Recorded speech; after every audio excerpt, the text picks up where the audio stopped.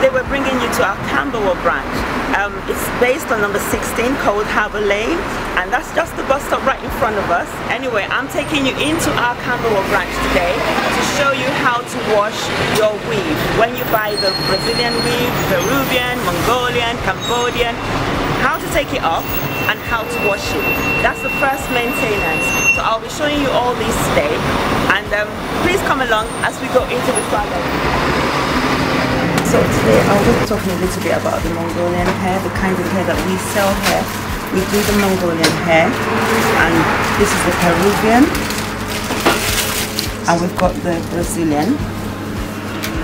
We've got the Cambodian, which is very, very soft if you want straight hair. And then we've got the deep wave Mongolian also.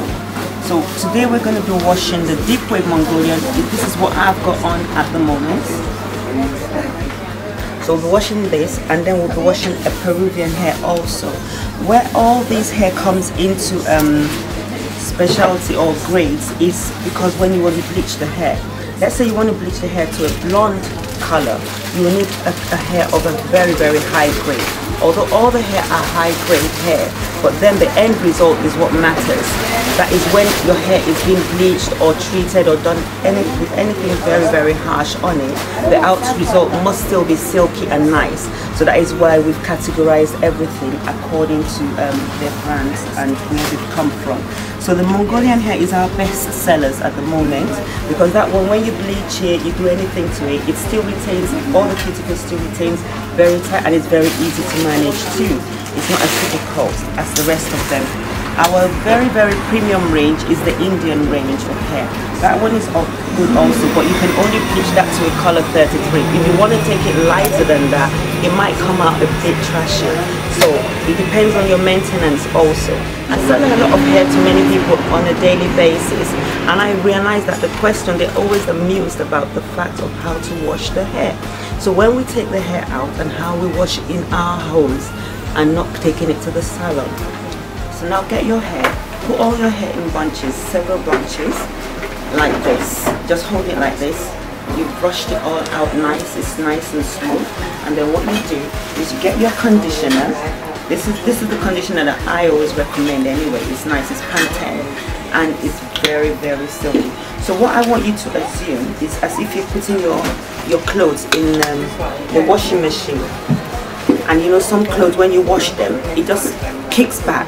You see, everything shrinks. So that's the same way that the detergent is on hair when we're going to wash it. So I always advise people to apply your conditioner on it. Apply your conditioner on it first, so it softens all the cuticles of the hair. You will see it coming out nice and soft. You can even wet it, because some people do ask me if they should wet it or not. You can even see it, it's soft already without putting the shampoo on it. So this is the part that touches your hair. This is the part that really needs the thorough washing. So you've already conditioned this, soften it, so it's nice and soft, ready to go. So what I'm going to do now is I'm going to get my shampoo. I'm using the same brand of shampoo, Pantene shampoo, and then I'll put a little bit in my bowl. Put some water in it. Mix it. Why I'm doing it like this is because some shampoos are still very, very too strong for the hair, so it kicks back, and when the hair kicks back, most of you get so scared as if it's going to tangle. So you pour your shampoo over it. This time you don't need to be scared about that. And then all you need to do, this is the part that needs the scrubbing, this is the part that touched your head before.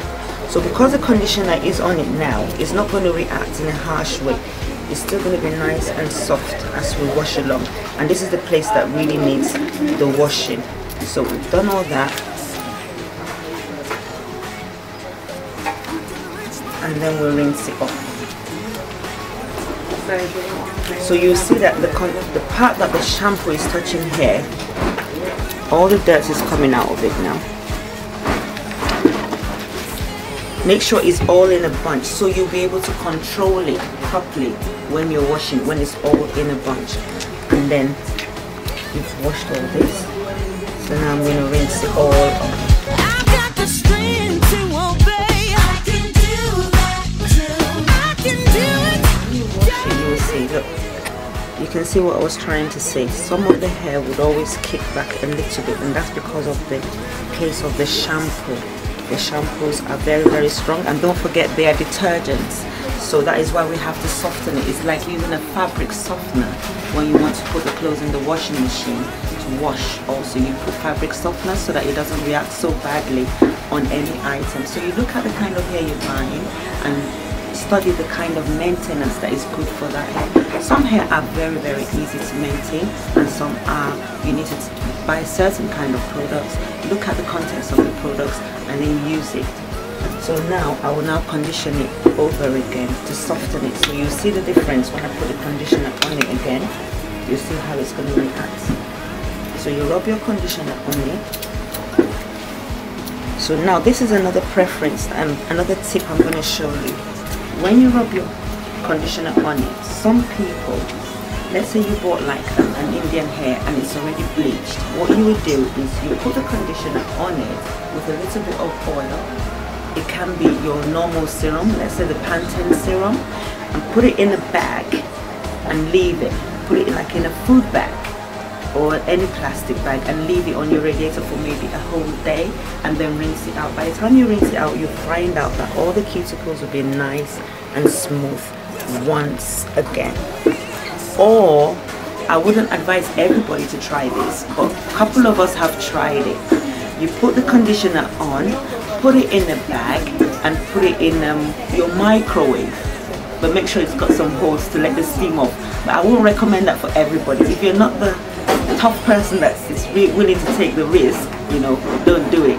And also I would say don't do it if you're not quite sure, because you don't know what the contents of your conditioner is. Most of us just go around buying it, and the manufacturer's recommendation is not telling us that we should put it in the microwave. It's saying we should steam it. So try and just keep it steamed in any possible way you can think of, minimal risk. Okay, so just because another person is doing it doesn't mean that you have to do it that way.